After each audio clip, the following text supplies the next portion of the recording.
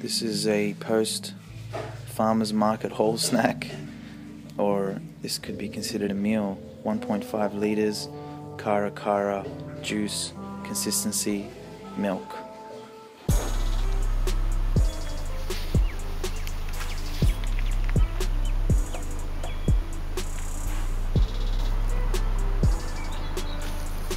There you go, buddy.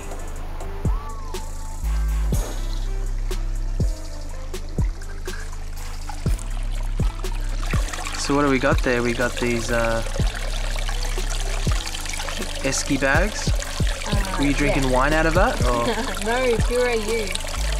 pure AU water? Yeah. Is that fancy stuff? Is that expensive rich man stuff? No, $8 for 10 litres. $8. Free. Fluoride Can't put a price free. on your health, Paul. Can't put price on your health, Paul. Oi. So we got one bag full. That's 10 litres of well water straight from St Ronans. I'm guessing that's the name of the spring. Yeah. Look at that. It's a big old bag you got there. So that's a really great idea for anybody wondering. I've only just learned that you could reuse these. Your 10 litre cask bag thingies, or in our case, the water that we buy comes in casks. I think it's a great idea. Look at it. Pristine. Alright. It's beautiful. Alright, amazing. Look at it. Oh, it's beautiful. So clear.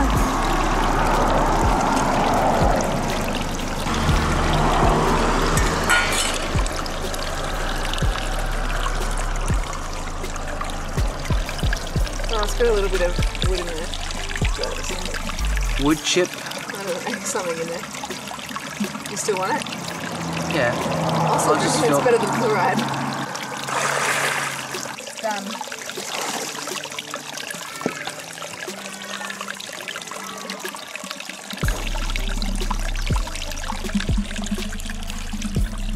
Where do you get your B12 though?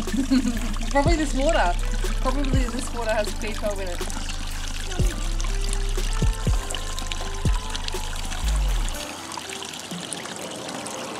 So there it is. Waterhole.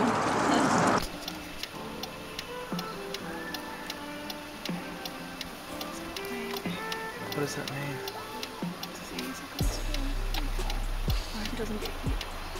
The peasants were eating, starch-based foods like lots of potatoes and vegetables and barley, like simple grains and simple foods, predominantly plant-based. Yeah. And the kings and queens were living, lavishly, and they used to sew different animals together, and that was their diet. It was just basically a load of animals, eggs, cheese, things like that. So I just imagined like a chicken's body with like the head of a baby goat. Yeah, they used to do that. It was like a delicacy. It was the more animals you could put together, the more prestige you were. And Or sadistic. yeah, Either way. yeah. Depends how you look at it. And it's interesting when you look back at the art of these kings and queens and what they looked like. They are now looking like a modern day man or woman. Yeah. Obese. Who eats meat and things like that. Yeah. And when they do archaeological digs and try and understand the diets of these people, they find that the servants and the peasants and things like that who ate that plant-based diet were among the healthiest. They had beautiful teeth, they had no presence of atherosclerosis or diabetes or heart disease, and they would die of natural causes, as opposed to the kings and queens were riddled with atherosclerosis. So, I mean, if that's not enough to show you, the people are getting wealthier, and now they're adopting a Western diet because they can now. They can afford these animals, and they can afford to import cows from Australia and eat them at large amounts. Whereas before that, they were a developing country, or they were a poorer country that relied on rice. And that's why they were so healthy, because they... So peasant food for the win. Eat like peasants, live like a king. Yeah. That's how they should have rolled out the scrolls and said, well, we've looked back. Eat like a king, yeah. Eat like peasants, live like a king. That should have been the memento. But we missed the memo. And I think that's important to bring up. In this day and age, we don't try to mimic the obese person. We don't try to get their results. No. You know, we don't... But we're eating like we are. But we still have this conditioning in our brains that says, you know, if you can fill an entire round table with animals, then we should do that because that's a sign of living lavishly. Like caviar, I've written about this. Caviar is viewed as like being ultra classy, and some of the most expensive caviar comes from endangered species that are nearly, you know, completely extinct. And who gives us the right to do that? So here we are in the forest, Australian scrub, ferns aplenty. Fresh air. Ava did a great bowel movement. It's just happiness all round, isn't it? Check dinner out. We got steamed potatoes in there, some steamed pumpkin, a little bit of steamed carrot.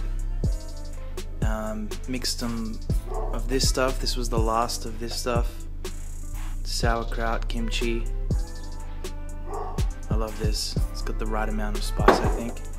I added a bit more cayenne pepper and some curry powder, and then I mixed some hummus all the way through it.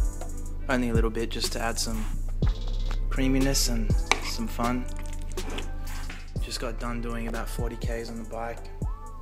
So this will be a nice little dinner while I finish editing some footage.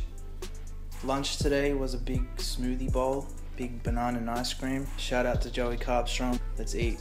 Would you say it was more about justice than it was about compassion? 100%, way more about justice, because I know injustice when I see it, I know oppression when I see it, I know violence when I see it, and that's what I saw in the documentary Earthlings and some other footage, and that is not cool with me. I'm not going to contribute to that if I don't have to, and it's so easy not to, so I just decided I'll just be vegan, and it made all the sense.